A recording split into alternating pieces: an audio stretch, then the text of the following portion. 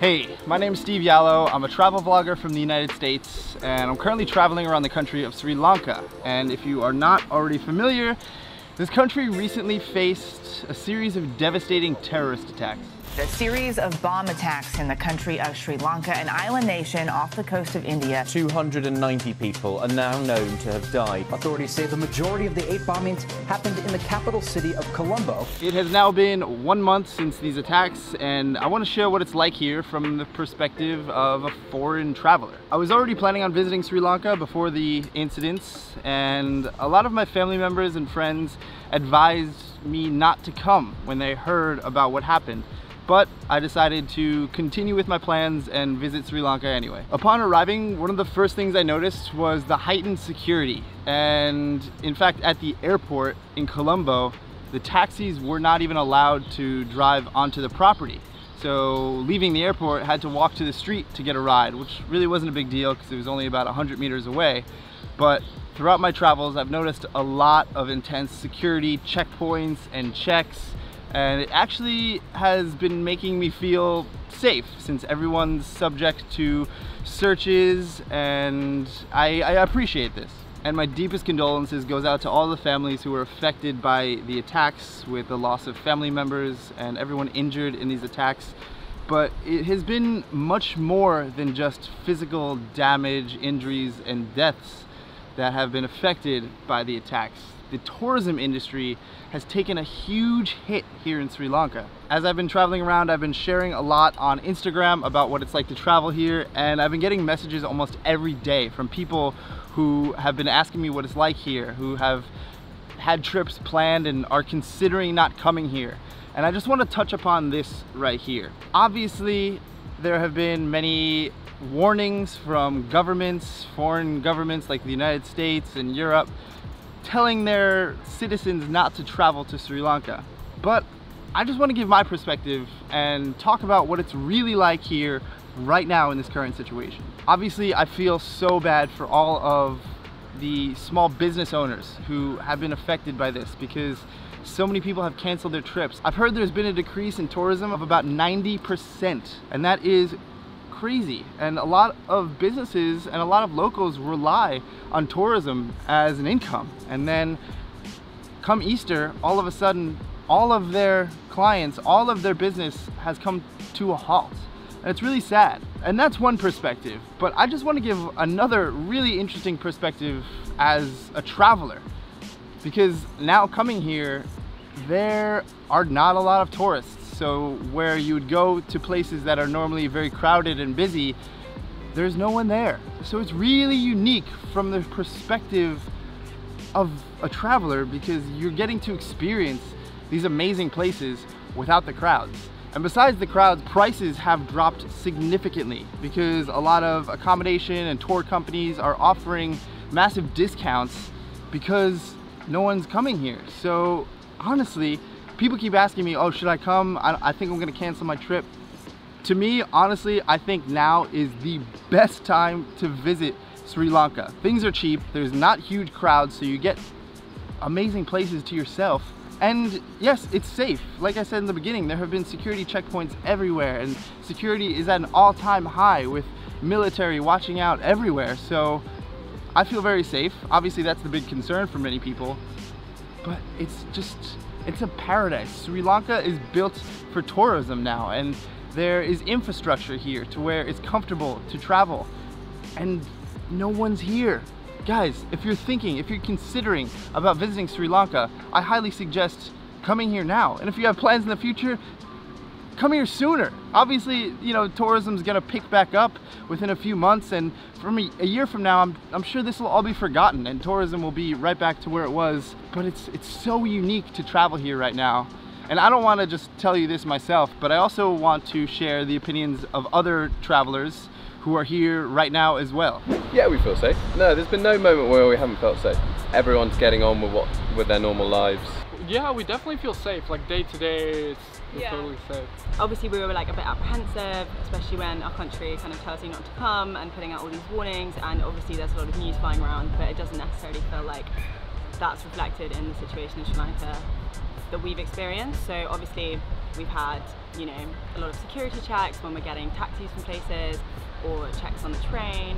But I think that makes you feel more safe. There's like the presence of the police and the army, and as a tourist it kind of is quite comforting to know that they're kind of watching out for everyone really. Sri Lanka is such a beautiful place. It's so peaceful, the locals are so nice, and it's paradise.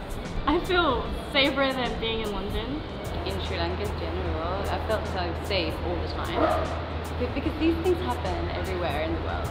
For me, like from Sweden, when it happens in Stockholm, for example, it's not like we see Sweden as an unsafe country where you shouldn't travel. There's no reason not to come here.